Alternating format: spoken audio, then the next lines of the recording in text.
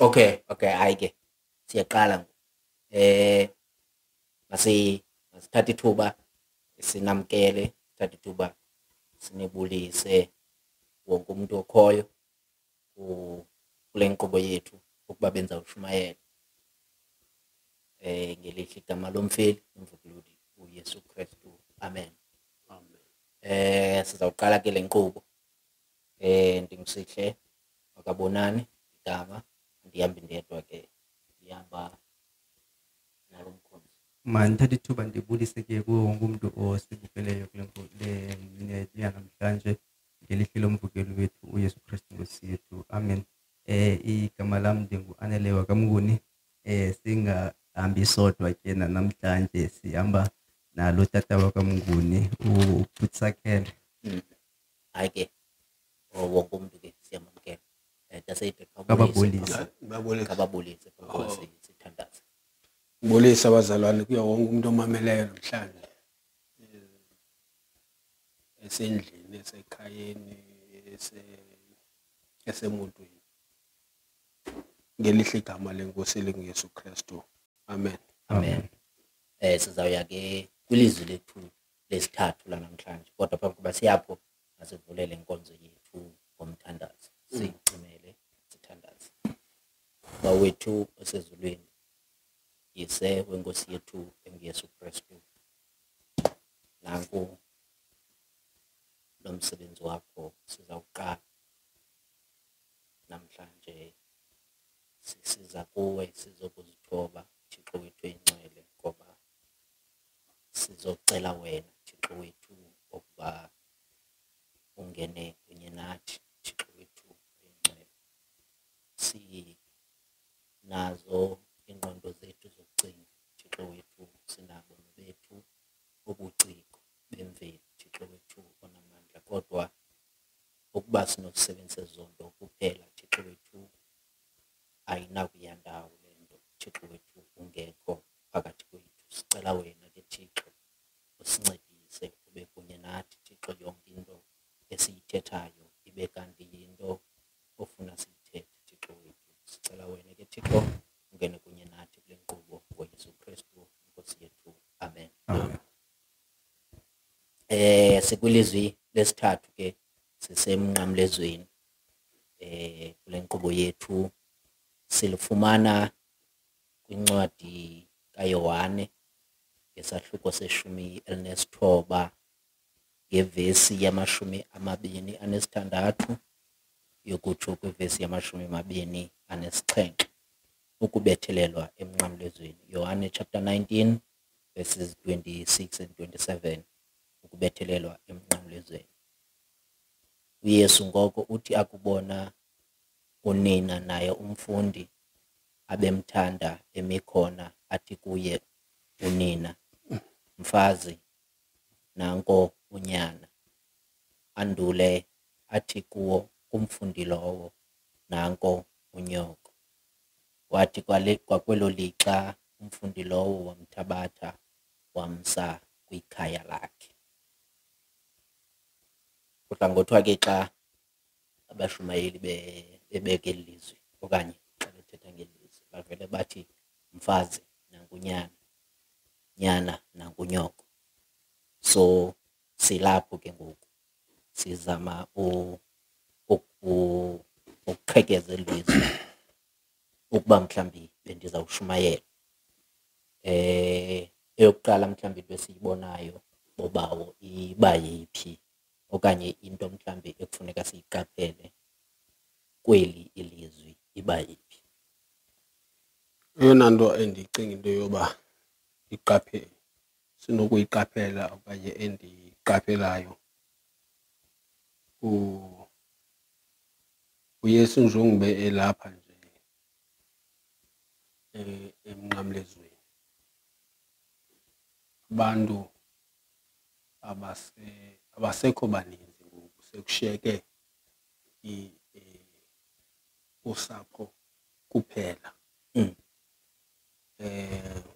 Apha masisibona uMaria umkaKleopa noMaria wasemagadala nonina kaYesu ndawonye noYohane likhona apha esinokuthi ibilixesha lokuhlanganiswa okanye kukwakhiwa kwefemeli entsha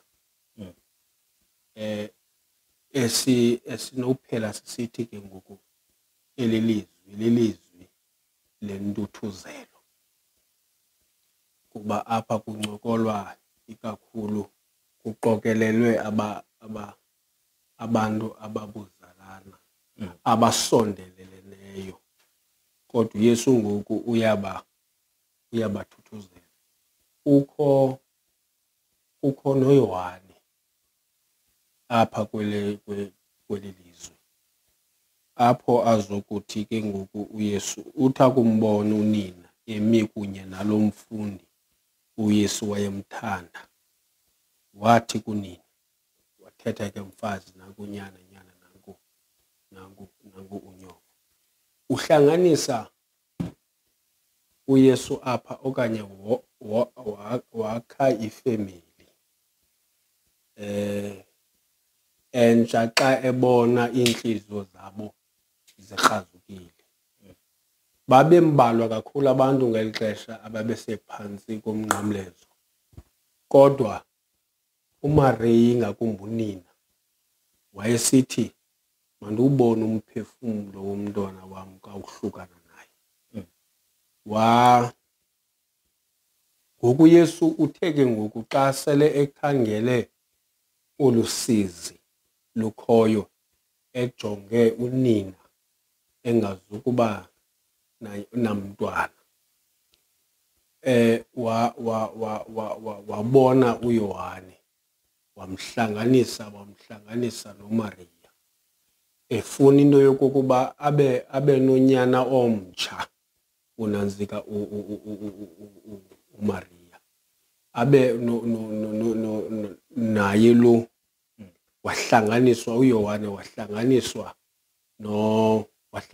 noMariya, ukwenzela into yokokuba kungabikho nto azayidinga esinokuthi uba ibikwazi ukwenzeka nakeli xesha siphila kulo, esithi wena ingaba okanye mna ingaba ndingathembakala na kuwe thuba elinode ithi xa ufayo uthi uzugcina abantwana bam.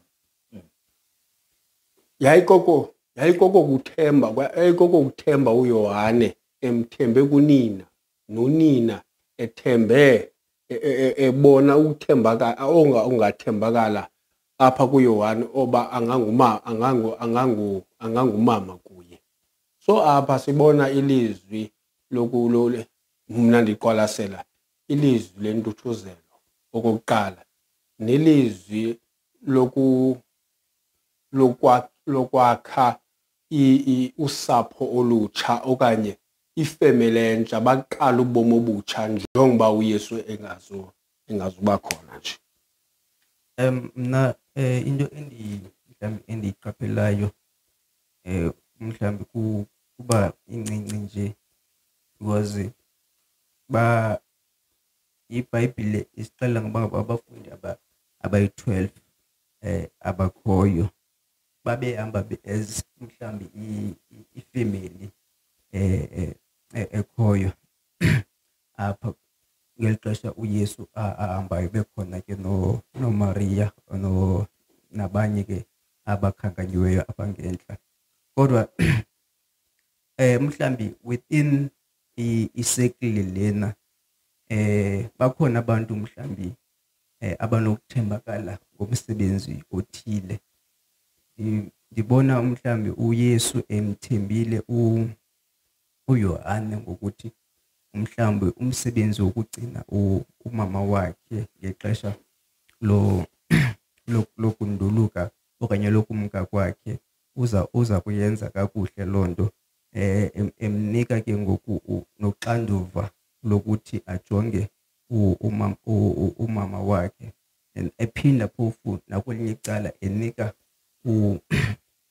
uMariya uxanduva lokuthi ajonge uYohane, because umhlambi kwi-journey yokholo kufuneka sijongene sinqwanqwadane as much as bana sisuka kumakhaya ngamakhaya ohlukeneyo, kodwa unexanduva lokundijonga, nam ndinexanduva lokujonga njengobrother no-sister wakho, umama notata. So sinikwa ixanduva lokuthi sikhathalelane, sijongane. Zimbini mhlawumbe into endibuziqaphela ndiphinde udibanisa nakwezi senizithethile. Abantu bebekhona okanye abantu bebefuna uyibona le nto, bayibonile bathi bakuyibona bemka, ngoku kushiyeka abantu bakhe uYesu. Mhlawumbe singayibeka njalo.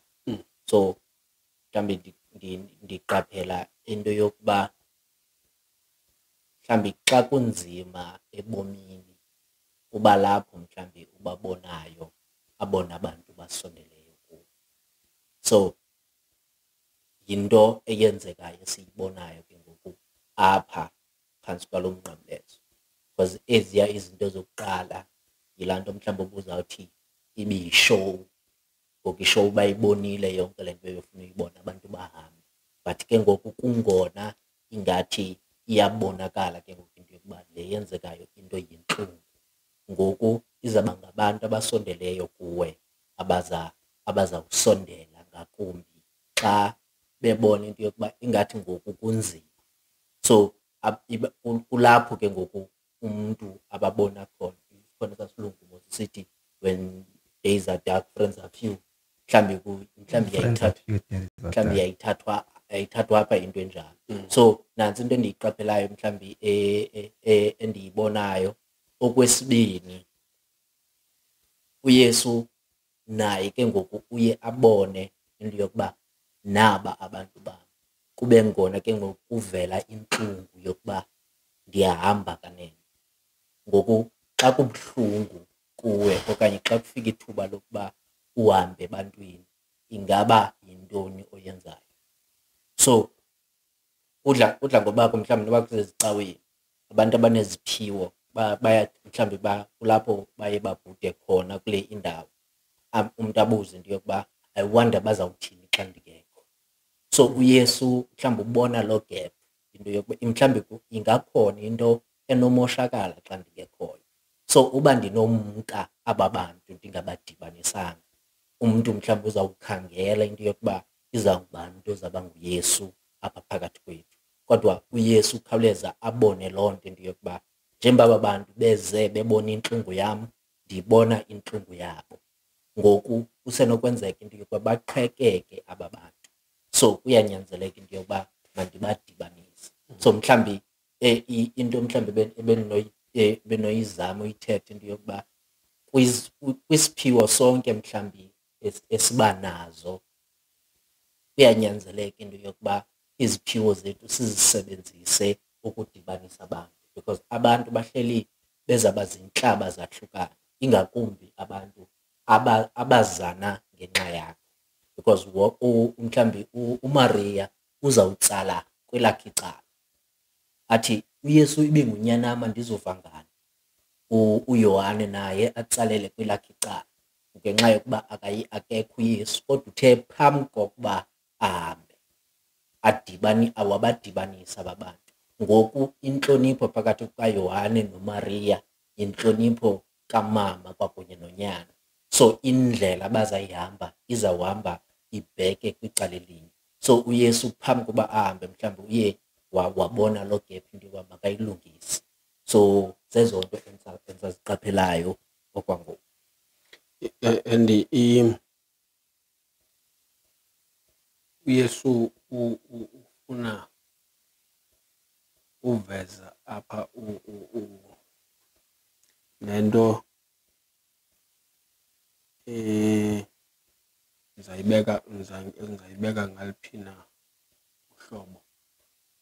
Ufuna njengoba kukho uYohane noMaria uYesu abohlukanga kakhulu, kuba ngomnye wabafundi bakaYesu abafundisileyo indlela yokholo nendlela yokwenza izinto. Awunawuze uthi xa ushiya umuntu nabantwana bakho uthi ulikholwa uthathe isigebenga uthi gcina abantwana bam, okanye uthathe umuntu ongasondelanga kuwe uthi ufundi ndiza kufa kodwa ndicela into yokokuba uzugada abantwana bam. Ujonga umuntu osondeleyo kuwe oyaziyo into yokokuba soza kuphoxa, uthi umzekelo okanye athi umancane ndikhona ekhona umntakwabo okanye ekhona nawe umntakwenu noosista bakho, kodwa uthi umuntu onoyenza le nto ngumancane because uyandazi. Uyabo nothi hayi ngokokuzalwa kodwa kuba ukwazi ukusuka nokuhlala, uyayibo. And uanti angeba uyandazi kodwa umuntu ondazi kakhulu noburudi bam nokucaphuka kwam ngexesha yitshomi yam mandithi nguRudi. Uyayiva le nto ndiyithethayo. Naye ndiqinisekile zikhona izinto ezifihlakeleyo emzalini wakhe apho anokuthi athi no, andinakwazi uyaleza abantwana bam kumama, bhetere ndinantsi ngitshomi yam because yes. So uYesu ikakhulu ufuna umazile uYohane into yokokuba uzawukwazi ukuyenza le nto, uzawukwazi umnakekela unina because ebesondele kuye. Awuyalezi nakubani na. Nebandla likaKristu nalo aliyalezwa nakubani. Uyayibona loo nto le. Ewe sona singathandaza sishumayele sithini kodwa ibandla likaKristu hleze kukanti liyalezelwe kumuntu omnye. Uyayibona loo nto le. Umuntu lo xa ezawunduluka awuyale, kodwa umbi umuntu ongayaleziyo xa ehamba phakathi kwabantu. Umuntu kufuneka into yokokuba abe nelizwa lijulayo, ungasuki ungafani nomuntu othakathayo lo uzawusuka ajika jonge edongeni kusuke kuthi ubhubhile angakhange abe wenze izi. Kodwa uYesu yena yonke into yakhe, ifamily yakhe wafuna into yokokuba mayibe ndawuninye, kodwa akekho umuntu okwaziyo ukodlula umhlobo wakho. Ndiqaphela mhlambi amagama asetyenzisiweyo apha, Mfazi no xa ebhekisa kumama wakhe, uMfazi noNyoko.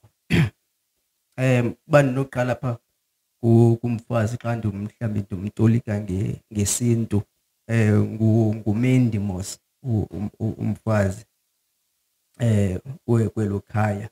Umfazi ke xa nigqabaza akajongi bantwana bakhe kuphela, kodwa ujonga wonke umntu wakaRhadebe wakaJola, kude kuthiwe nembedlenge ezalapha ekhaya namanqila alapha ekhaya funeka uwanakekele. So ibonakalisa ukuthi kuyo yonke into eyenzekayo uMaria funeka abe sisikhukukazi, akhunge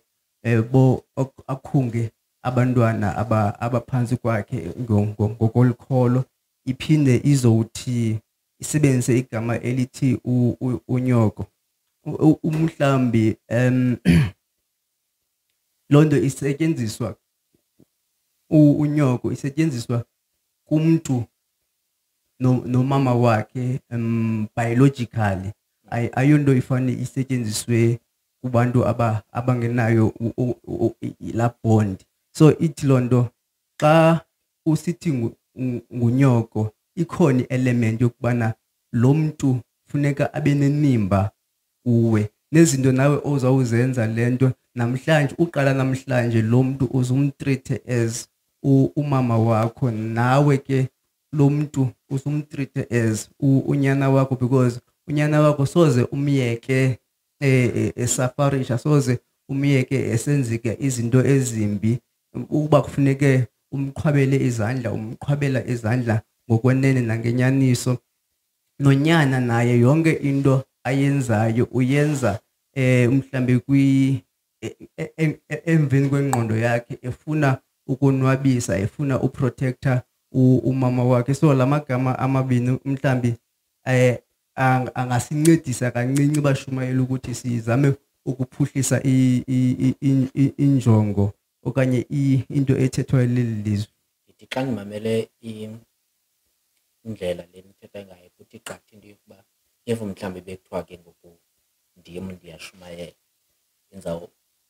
benza uthetha mhlawumbi ngomhlobo nomzali ukuba mhlawumbi uyaphila apha emhlabeni xa ujonga itshomi ezi zakho ingaba ngumntu xa kunothiwa awusekho ingaba ngumntu onomfowunela uthi khawuleza uyofika phaa ekhaya okanye ingaba ngumntu onokuthi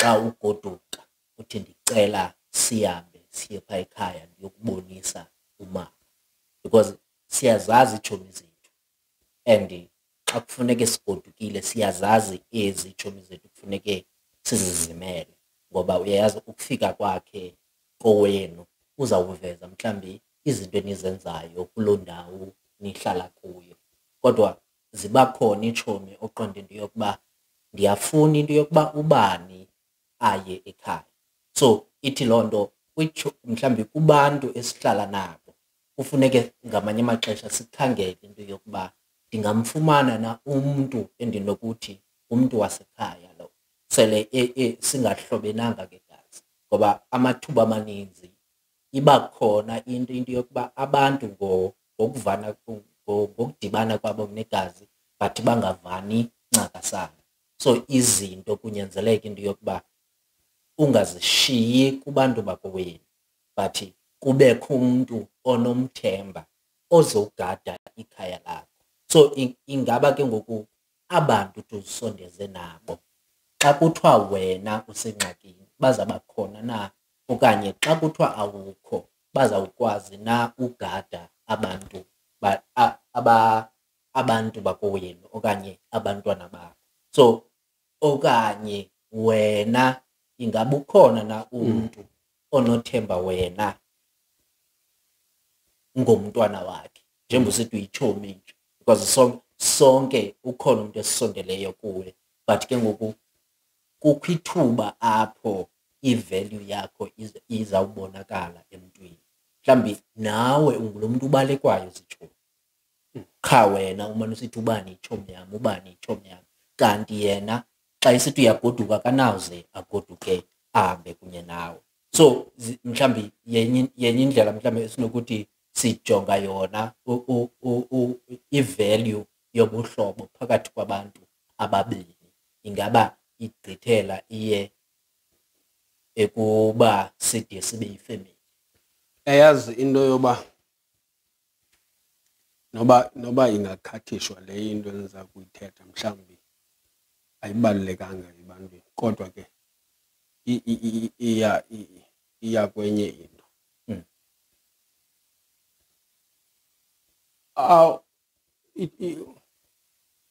umancane umzekelo akanawuze athandane nodadewenu okanye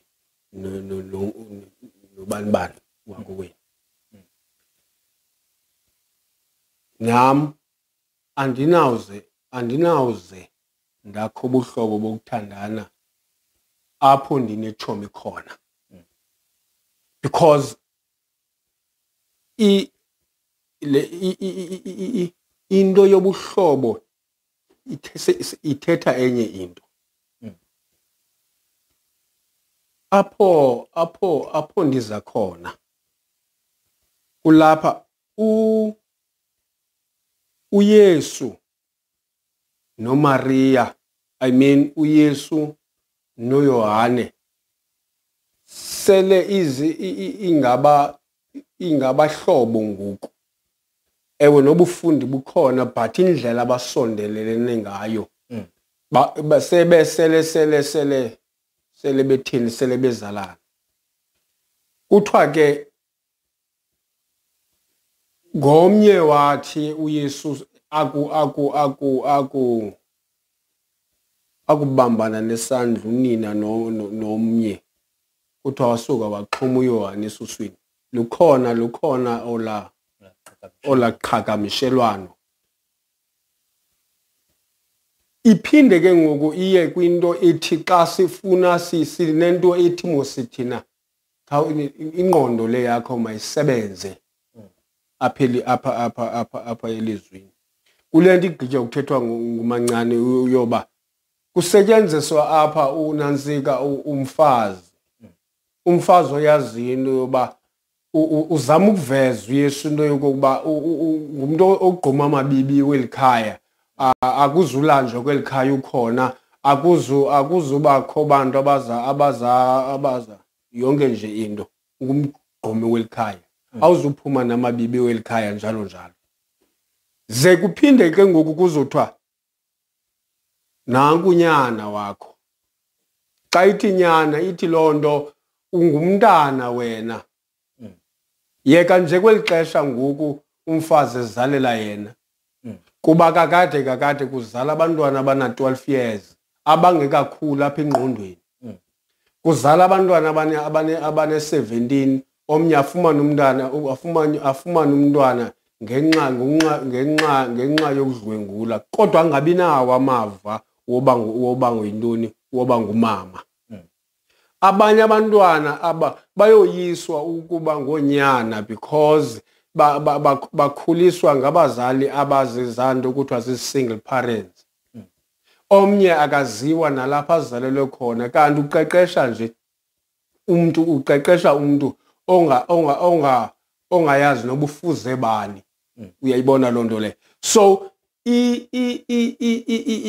eli lizwi eli ngeba lizama ukuthetha. UYesu ungenile kwintliziyo yomnye ngamnye kwaba bantu, wabona into bazawulungelana.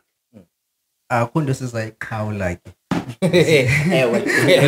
Akho nto siyiqhawulayo tu. Kodwa ke pha ku-verse 27 ibonakala kakuhle umhlambi xa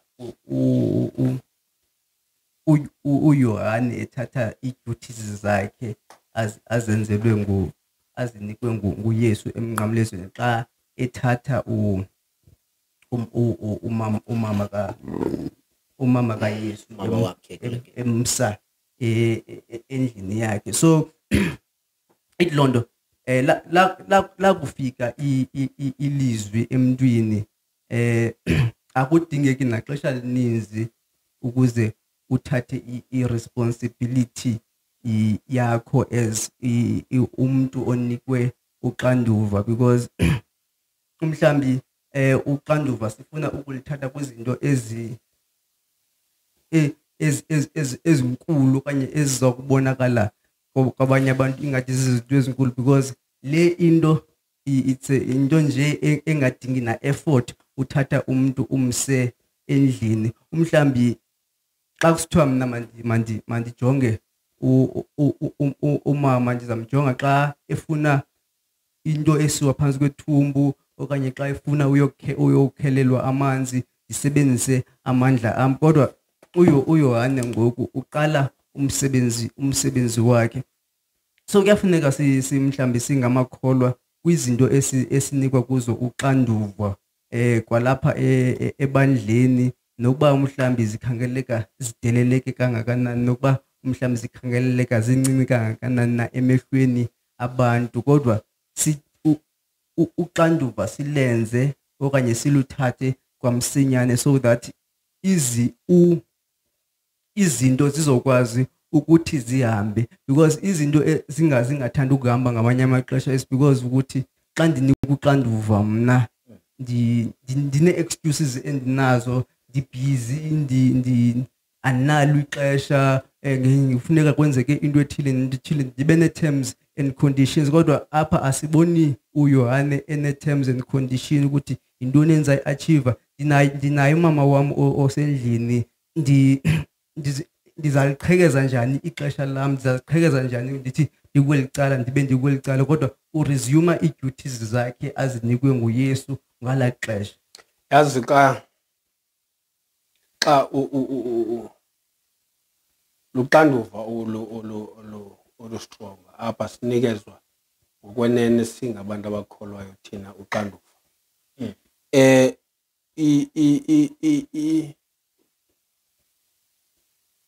Abantu namhlanje bayoyika laa nto kuthiwa kukuya kweza ndawo zabantu abalahlwe ngabantwana. Kuthiwa kuku-adoptha laa nto. Athi umntwana nawuthi ndixakekile ndibe ndizixakekisa. Ngela xesha angakwazi ukulungiselela laa mntana umakhe, ube ngumzali kuye. Sidlule apho. Namhlanje kukho abantwana abafunayo ukukhonza, athi sengaphakathi ecaweni aphelelwe yinto empheleleyo, noba sisihlangu noba yintoni.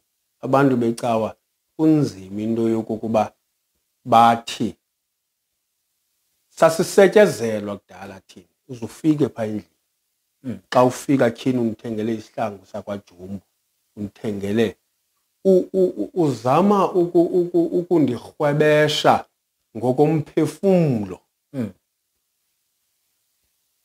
Athi selebhubhile laa mama akasuka apha engqondweni yakho. Umhloniphe lo mzali ade ayokubhubha. Nam namhlanje kukho abantu abebesenza loo nto. Namhlanje thina singamakholwa sisezicaweni. Mfazi nanku uNyana, Nyana nanku uNyoko, kuhlanganiswa abantu apha. Siyakwazi thina sele uthi udlula umzekelo emgqomeni ufinyele kuwo, okanye ulahle amanapukeni wabantwana, kanti ulibala into yokokuba sisitya somnye umntu esiya. Kanti kakhulahle uba awufuni ukunikezela le nto emntwini, kawukhe ulahle into ephucukileyo kulaa mgqomo, kuba kulaa mgqomo kukho ntoni, kuzawufika umntana womntu afuna ukutyela phaa. So le nto ifundisa amakholwa oba uyakwazi ukuthi umuntu engalalanga esuswini sakho, engakhange ahlale kuwe njengembewu, kodwa ukwazi ukumvela omnye umuntu ungutata, ungumama, ungadluli kwimbedlenge. Uthi noba kudlula umuntu erobhotsini ngangungamtsicela, okanye uthi zezi zinto zithinthini eziya. Ubizelwe aba bantu wena, unxulumelwano lakho lutheni? Luphakwa babantu. Uyayibo? Kawukuphake, uphakele umuntu. Wakho wanifundisa enye into, omnye umuntu esithi, sukumnika umuntu into wena ongazuyisebenzisa. Uyidlakazi impahla, uyidlakazi uwela amacingo, uthi awugqiba uyibeke phaa, uthi wawugqiba uthi ndizayinika umuntu ongathathi ntweni. Ugcina ukutya kubole phaa enantsikeni phaa, noba ukubeke phaa, uthi oku kumele ukunika izinja, uthi uza kunika umntu akamelwane. Utheni ungamphakeli kukutya okutyayo wena? Njengomntu okholwayo, njengomntu owathuthuzelwayo emnqamlezweni, njengomntu owahlanganiselwayo emnqamlezweni, wafundiswa intlalo entsha yokuphila nomntu ongazalwa kwakunye naye. Ixolo kancinci yakwethu. Izinto mhlawumbi endiziqapheleyo ndimamela abantu bencokola mhlawumbi kwezi cawe zethu i-main light churches, because sinqatyelwe lulutsha kakhulu. kuzo angizazi ke ezinye Njalo.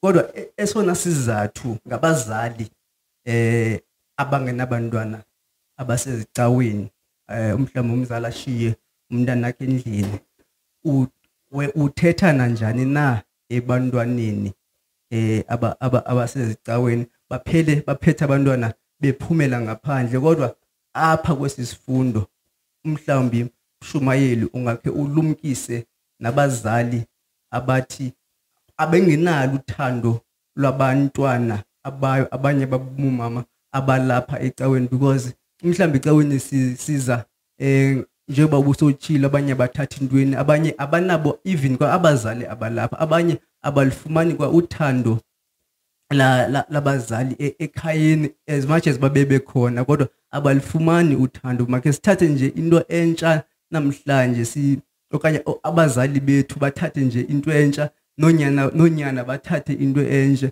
ube khona uthando phakathi komnye nomnye so mhlambi inkonzo zethu okanye ukholo lwethu lungakhula ngakumbi ekumthandeni nakusekumazini uThixo beke wathi uTaseta ubajongile uYesu inhliziyo zabo uMaria kwakunye nalento noYohane lo ngamanye amaxesha mhlawumbe xa sizawuya emzalini lo uYesu ujonge inhliziyo kaMaria wabona into yokuba uMaria ufanelwe into yokuba angaba naye omnye uNyana ngoku ithi lento mhlawumbe ebazalini indlela oqeqesha ngayo umntana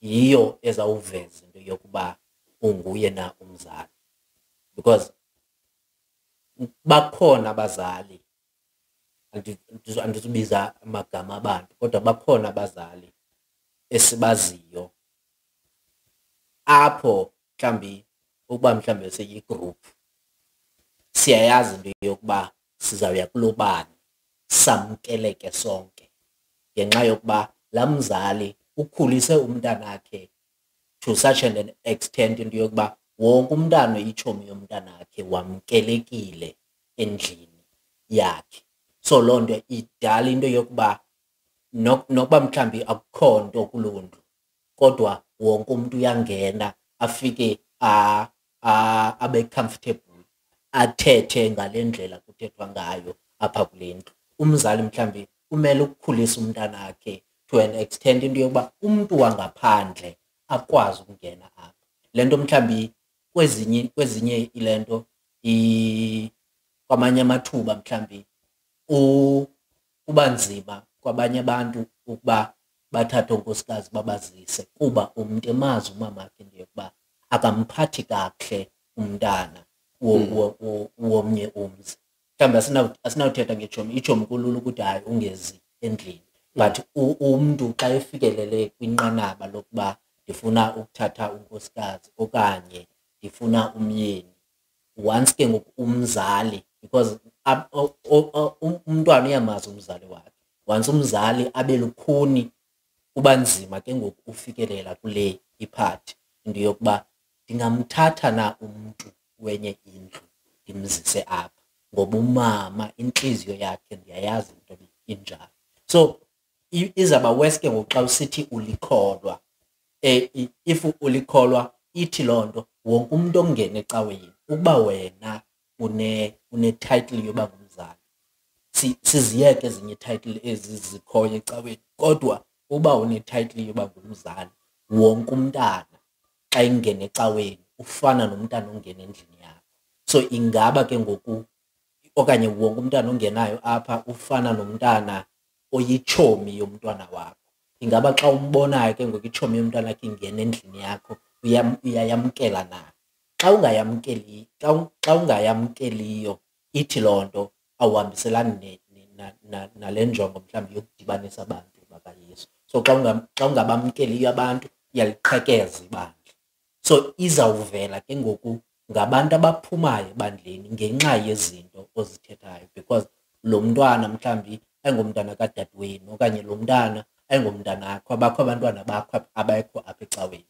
kanti abanye abantwana mhlawumbi baguquka ngoske bemani bebona abantu into yokuba kukho abantu becawa mani besiza apha kumama xa imane ehlala emamela ayive into yoba ingathi kumnandi kule cawa kade ndihambe nabantwana kanti ngumsebenzi womzali lowo ngokwamkela abanye abantu mhlawumbi kuzawuncedakala nabantwana abo.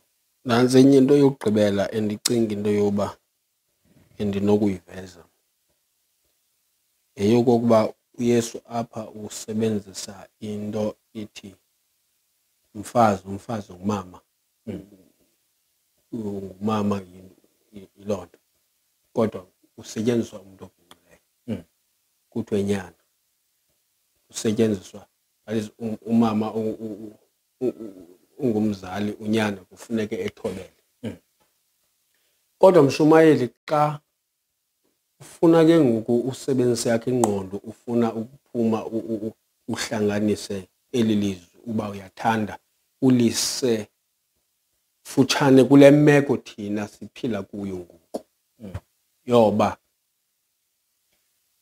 namhlanje akukhathaliseki isikuphofu ivamile loo nto yoba unyana angavumi ukumthobela umama kwale nto namhlanje sive kuthiwe unyana uye wafika endlini wadubula into akukhathaliseki noba ukholwa kangakanani manintsi amakholwa ayayenza abefundisa abadala amagosa oobhishophu uve kuthiwe ubulele noba ngumamakhe noba yintoni kodwa ebe engumntu obhinqileyo lo mntu. unyana ngumuntu yindoda unyana uve kuthiwe akhange abe nantloni okuthatha unina adlwengula unina. Ngoku kuzanywa ukuthi aba bantu aba mabahloniphane. Uyazi into yokokuba umzali uzama ke ngoku into yokokuba ufundise nesidlwengu esingacinganga into basawuze sidlwengule ngenye imini. Nomuntu oyawuzacinga uyawuzathatha ibhoso ngenye imini ahlabe unina. Uyamlumkisa. Mhlawumbe uzabe khona kule nanzika kule nkonzo wena uzabe ushumayela kuyo. Akwazi ngenye imini unyana uve kuthiwa uthathe waqhwaba umama wakhe. Kuthiwa namhlanje aba bantu bobabini mabahloniphane. Oba kukho into emhlambe nibe anivana ngayo ibani nendlela yokuyisombulula umpu ibhoso impama inqindi ukumnyathela okanye umthengela itsotsi ayisosisombululo kuba ILizwi namhlanje lelonihlanganisa noba ubunenzondo kangakanani na noba ubumfungele kangakanani nabo mshumayeli zizinto ezi ekufuneka wena ziphumile kuwe noba zizuphuma lamazwi thina siwathethayo kodwa aba bantu ifikelele zama xa ushumayela ukhankatha uyofikelela enhliziyweni umuntu omameleyo. That's good thing ukazalwa. Abaza into yi-one mina mhlambi ukukhathalelana nokuthandana endukuqaphelayo baba. Andifuna ukwenza apha because ngiseyinde kakhulu yona. Yesu ake akazubakho phakathi kwethu ngesiqu kodwa yena nto ayishiyile ukuba masidibane sisonke. Umuntu wonke oye wasibukela namhlanje sithi enkosi kakhulu masidibaneni ngomso. Ngasayida yikho yokugqibela ufuna umthetho. No bazalwane siyabulela nje uba nisimamele. Yanga ke mhlaba kungakho into esiyifundisayo kuni ezingakhilekanga ezingqondweni zenu zikhileke Nkosi. One more thing, Mshumayeli ongaka subscribe, please cela usubscribe. Unikele bazalwane. Unikele. Nkosi. Bye bye.